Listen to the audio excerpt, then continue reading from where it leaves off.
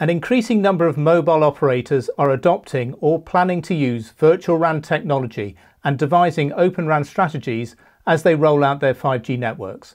So what should operators be thinking about right now with regard to these radio access network options?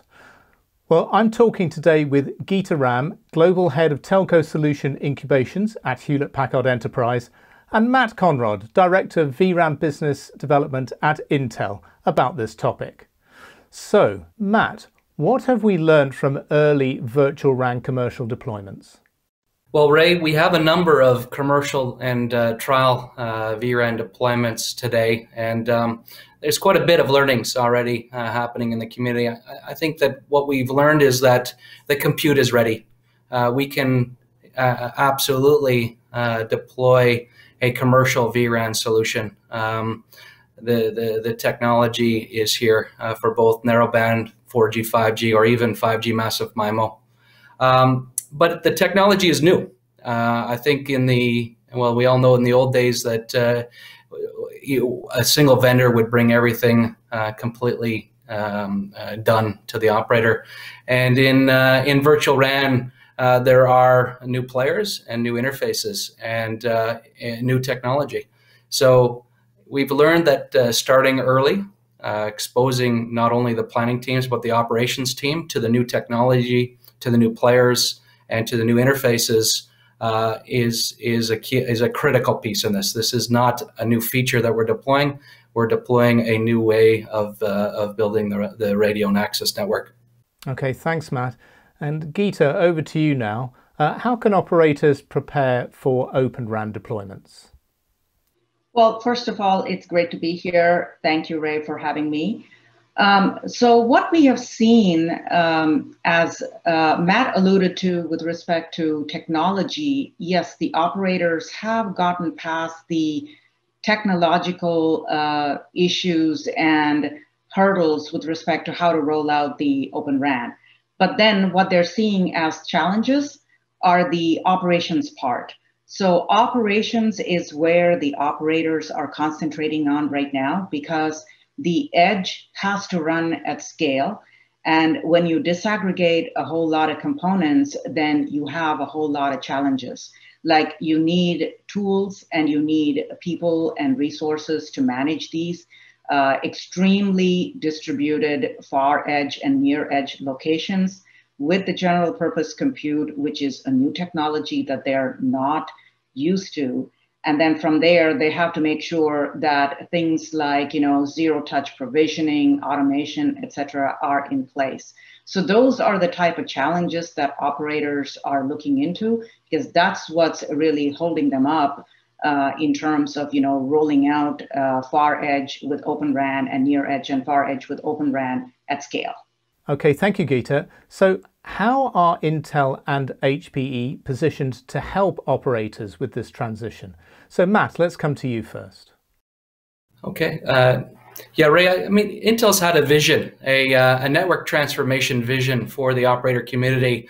For the past 10 years, we've had this vision and we realized it over time. And our vision's always included the RAN. So Intel, we believe we can help with the transition, the operator moving from traditional ways of building networks, vRAN, RAN in particular, and moving to a virtualized environment. But this vision, this Intel vision that I mentioned, doesn't stop with just virtualizing the network function. We believe that a cloud-native web-scale architecture for telco, including RAN, has a lot of untapped promise. Increasing your core utilization, improving resilience, and also adding in network AI are all part of our future vision. And we'd like to help the operator community realize the benefits of a web-scale infrastructure for RAN. And Geetha, how can HPE help the operators? So with HPE, what we did was, of course, build on the Intel technology, but we also looked at it from a system perspective. So when you talk to the operators specifically look at two challenges. I call it the front end and the back end. The front end is where they look at it from a business case TCO perspective.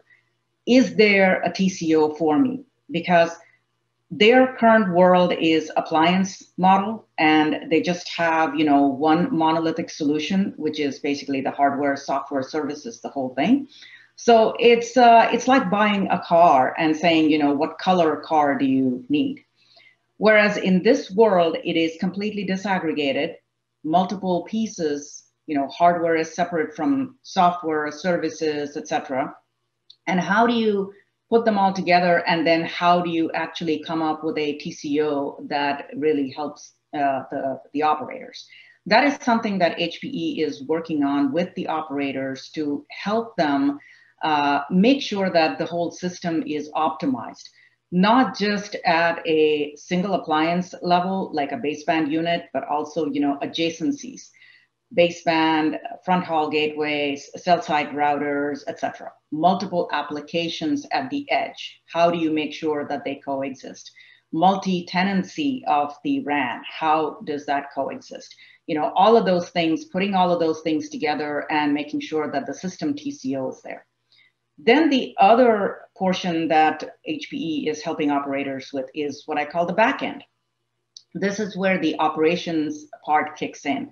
This is where you have, as I explained the challenge earlier, we have a scale to be deployed, like, lots of our edge locations and near edge in the hundreds of thousands. How do you make sure that this is all optimized and automated? Because without automation, you just cannot manage that many sites. And then when you talk about automation, how do you get to the component level automation? Not just, helping with the servers or the OS or the CAS layer, but how do you, within an HPE server, how do you upgrade an Intel FPGA card or an EASIC card or a NIC card? So those are the kind of things at a system level for the backend, and the operations is what HPE is helping operators with. So in summary, it's the front end system TCO as well as the back end of operations. That's how we try to help operators deploy 5G faster and go into this openRAN space. Well, these are all vital developments for mobile operators as they advance their vRAN and openRAN strategies. Geetha, Matt, thanks very much for joining us today. Thank you, Ray. Thank you, Ray.